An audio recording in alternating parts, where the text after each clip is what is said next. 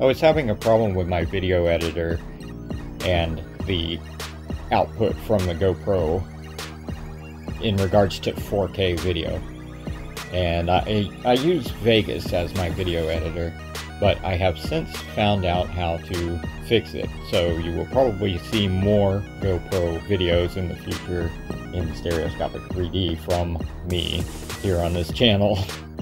This was made with two GoPro cameras stuck together. One is upside down because you have to get them pretty close together with the wideness of the lens. I believe they should be more close together to make a really good 3D. Although I kind of like the hyper 3D of them being next to each other as separate cameras, so to speak.